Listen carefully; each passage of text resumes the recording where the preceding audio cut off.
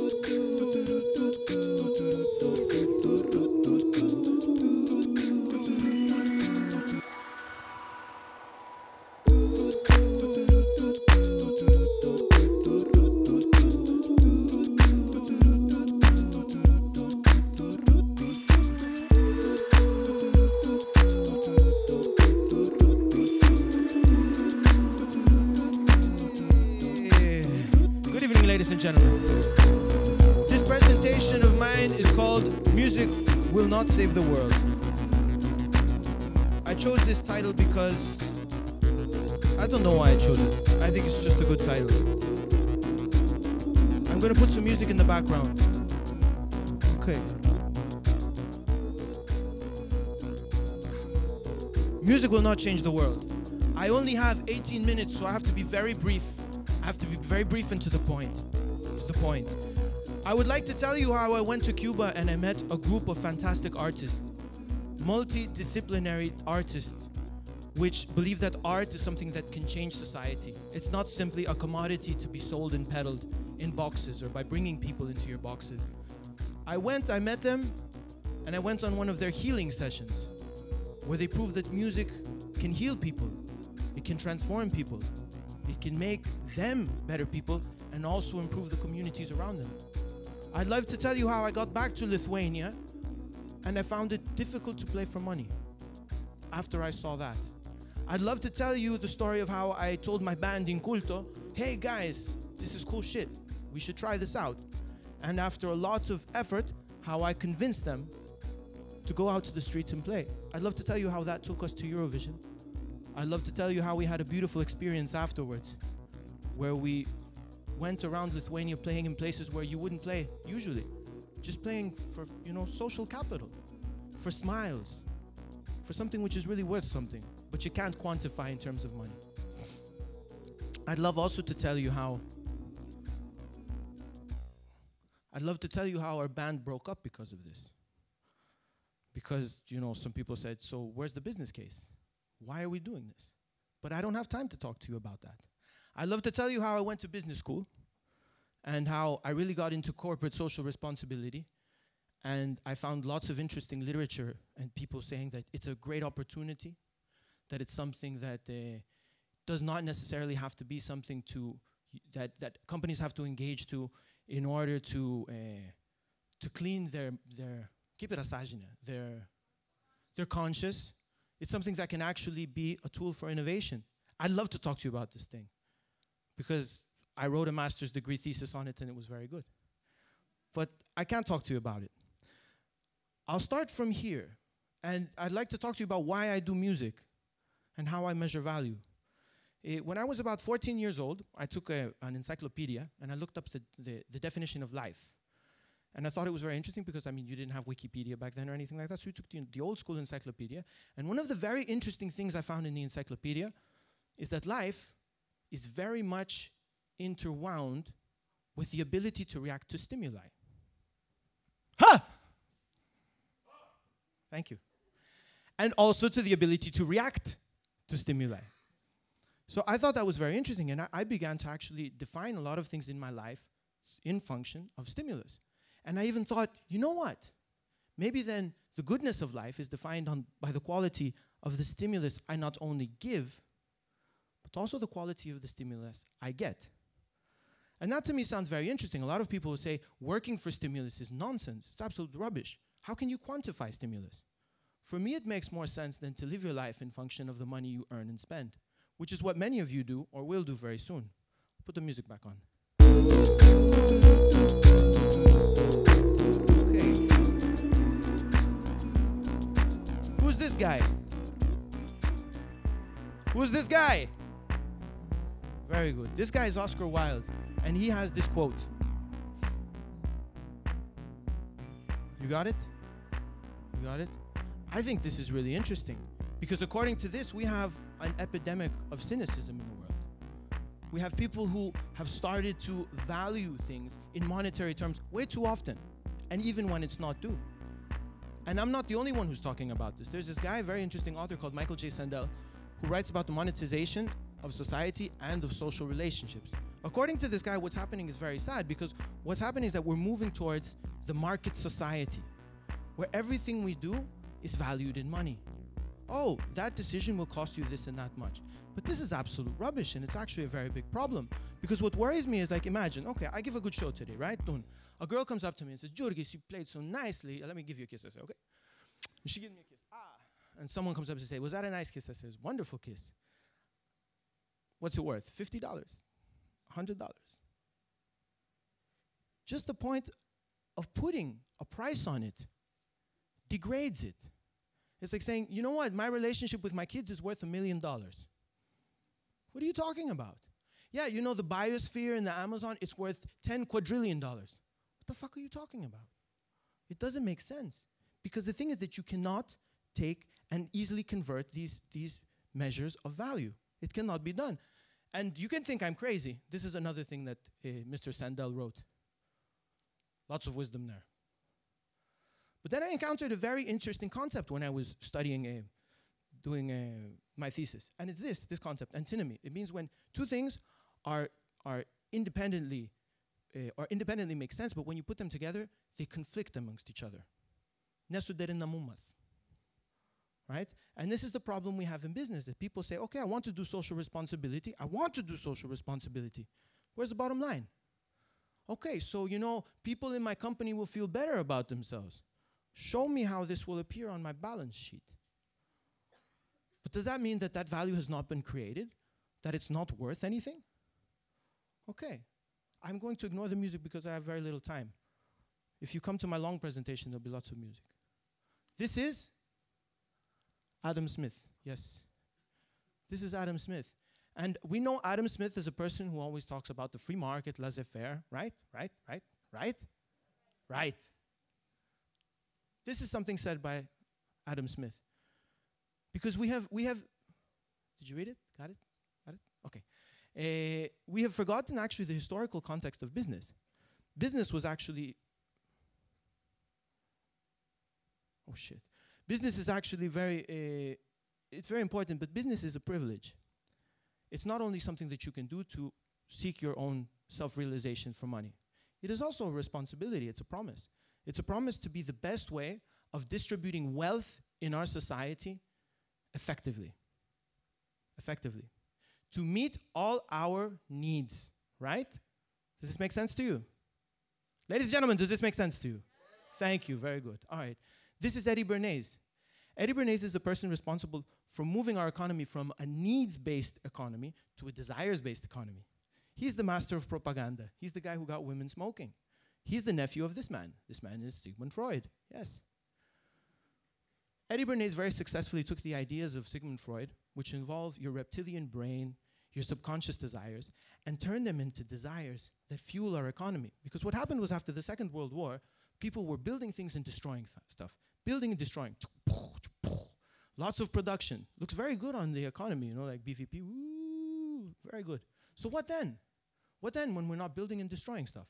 Some people on Wall Street said that what we need to do is to move from this needs-based economy, where I buy 2 pairs of shoes a year, to a desires-based economy, where I have 16 pairs of shoes. And I buy things before they have finished their lifetime. Clear? Clear? Okay, cool, let's move on. This leads me to a problem which I think is very relevant for us. It's the rational market's unreasonable desire paradox. Remember how I said that business is a promise? It's the best way to make the most of our resources, right? Right? Okay, it's the best way to satisfy our needs. What about our desires? What if I want a gold toilet? What if I want my phone with Swarovski crystals? What about that? I don't think that capitalism, the way Adam Smith imagined it, is ready for our desires. And I think that if you look around, or even if you turn on the news for a minute, you see actually the grave impact that this culture of desires is having on our resources. This is Stanley Milgram. He performed a very interesting experiment where he took a whole lot of people and he said, okay, I'm going to give you this. No, I'm not going to give you that, but he gave you that. And he said, you have to ask him questions. If he answers the questions wrong, you have to give him an electroshock. Clear? Clear. Wrong. Wrong. And he would increasingly up the dose of electricity to the point where there was skull and bones, 230 volts, danger, danger, danger. The guy over there was actually an actor. He was an actor. And he'd be going, ah, ah, ah. And at some point in the experiment, someone would say, wait. At some point in the experiment, someone would say, I have to stop. I can't continue to do this. And then a guy in a white robe would come up and say, look, the experiment requires you continue. And do you know how many people gave a fatal dose of electric shock to the poor guy? Or would have given it? 65%. Two-thirds. Two-thirds. And this takes me here. This is what I call the personal conviction bypass. Because what Stanley Milgram found is that if you are with an authority figure next to you, and you can pass on the responsibility, if he is close, you will pass on the responsibility. 2 out of 3 of you. And this experiment has been performed over and over in different places, and somehow the 2/3 figure seems to be relevant. Okay, so when you've got the personal conviction bypass, right? And you add that to the rational markets and unreasonable desires paradox, remember? You remember this? Yes. Remember? Okay, you get this problem. Loop of mutual irresponsibility, or what I call trip to grandma's. Okay, loop of mutual irresponsibility. Imagine this. You have business. Business says, it is my mandate to satisfy your needs. Buy. Okay, this is water. What? With sugar? Okay. Taurine, some other crap in it? Okay, good. Okay, I'll buy it. Okay, perfect. The person at the other side, he sees that he's an authority figure with maybe a white robe, nice smile. Buy. He doesn't question that this guy doesn't know what he's doing. Why I call it trip to grandma's is because I have this situation very often. People who have kids will know how this happens. You take your kids to grandma's, okay? And just tell your kid, okay, don't watch too much TV. Don't watch too much TV. And don't eat too much chocolate, okay? Eye on you. Okay, he goes to grandma's. He goes to grandma's. He comes back, you know. You know, he's gonna have an audio-visual overdose hangover and like a problem with his sugar and caffeine. And you ask him, what happened? He said, Grandma said she wanted to spoil me. He says, but I told you not to. But you know, she's the authority. I said, what the hell? You call the grandparents, hey, listen, what happened here? Why'd you give him the stuff? He says, it's my duty to spoil him. But you will find these loops everywhere where you will not know who's responsible. Hey, do you know what you're doing? No, I don't know. Do you know what you're doing? Let's do it anyways. Okay. This is a very big problem. The only way around this is individual awareness. You need to be very, very stubborn. You are already in the 1/3 if you are going to actually look at what you want and going to do something about it. This is a mirror. And one day, don't let that something happens that you don't see anyone in this mirror. I don't know why I put that up, but it's a beautiful picture. This man is very important to me, not because of the religious value, but because he's a campaigner. He's the best campaigner in all of history. All of history. This was a man who had his fisherman friend, and he said, hey, listen, John, you know what? You need to be good to your brother like you are to you, you know? Okay. Peter, you know that there's a Father over there, and we need to be good here on earth so we can go up, you know?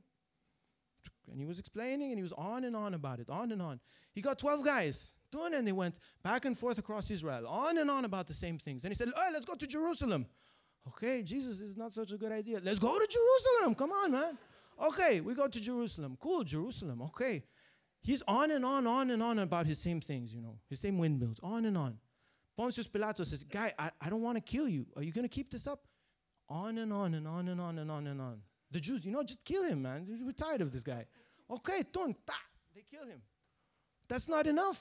He comes back from the grave, and he goes on and on and on and on and on and on. This is a person who's popular because he's so stubborn. Because he had a point to make. And this is how stubborn you people need to be if you're actually not going to talk about changes, but going to do something about it. So what I was going to tell you about what I'm doing, but I won't. I'm going to skip it. I want you to fixate these things. Quality of life is not necessarily measured in what you earn and spend. Money is not a very good measure of value. Our economy is definitely not economical. Don't let anybody lie to you and tell you otherwise. Your hand can be a visible hand. What I've done now is I've decided this year to play not for money. I have taken out the monetary part out of my music because I need a detox, because I want to prove a point. But I'm being very stubborn. People call me, they say, Jurgis, we want you to play. I say, okay, what can you offer me? Offer something. 5,000 liters. It's no good.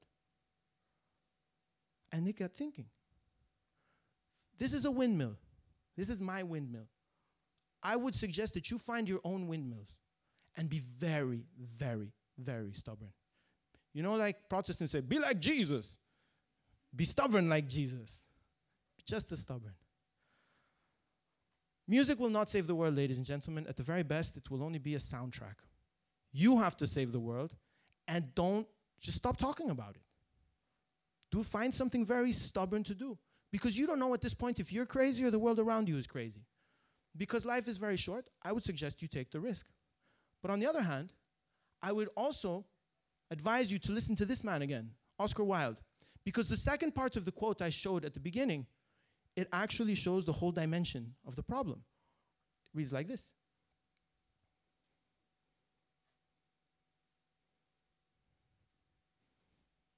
Clear? I don't like hippies who don't think about the consequences of their actions. If you think that you can live your life and not think how you're going to feed yourself, put clothes on your back, how you're going to feed your kids, that's very irresponsible. So what I suggest is find a balance. Find something to put bread on the table. And on the side, as a hobby, instead of like, you know, doing something expensive, do something which really, really, really, really motivates you. Something that you really believe in. That's my presentation. 5, 4, 3, 2, 1. Thank you very much.